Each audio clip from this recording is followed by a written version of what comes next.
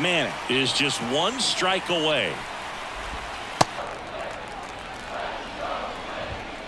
And down on strikes.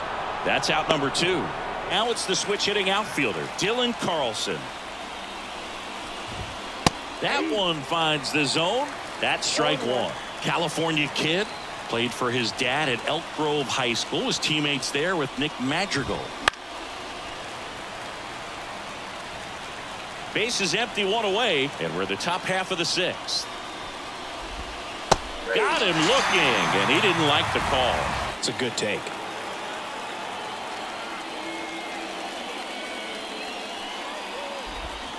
Swing and a miss, struck him out, and a nice inning of work there. Efficiency, ability to get ahead in the count, at times pitch to contact, let the defense work behind him. That's why he's still in the game here in the 9th inning.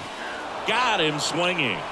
I mean, just to keep that speed off the base paths, it's not just the pitcher, it's other guys that have to think about it. From your infielders, have to think about that runner potentially stealing, but also be in position to make a play. As an outfielder, you're thinking about a base hit to the outfield. I got to get to it quickly to try to keep this guy from taking an extra base.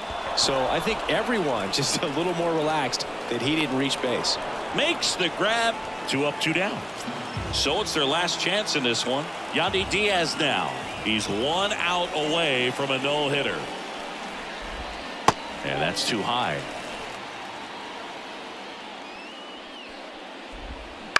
Ground ball to short, and this ought to do it.